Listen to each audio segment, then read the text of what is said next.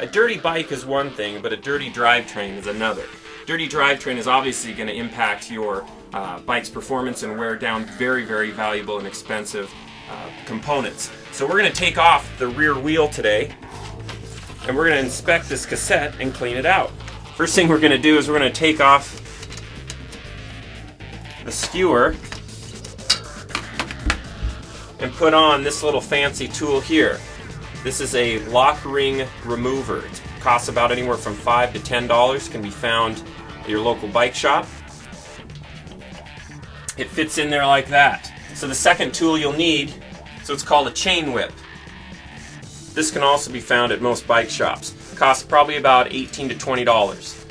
This holds the cassette in place so it won't turn.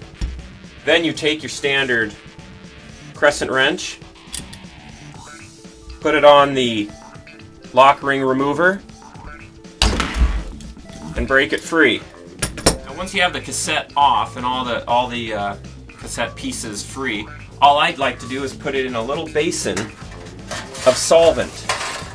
I've used everything from mineral spirits to paint thinner, anything that's going to remove that grease. Remember, there's no bearings in the cassette, so you don't really have to worry about drying anything out too much. Alright, once I let them soak just a little bit, I'm just going to use a standard toothbrush, which I've used this one actually quite a bit. It's wearing down. And I'm just going to take each one of these little cassettes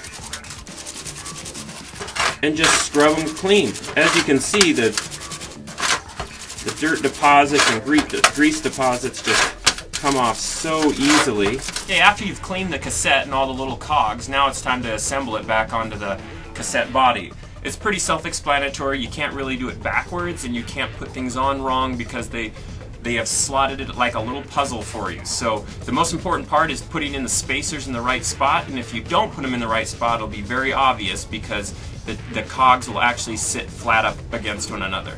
So let's see if we can get this done quickly.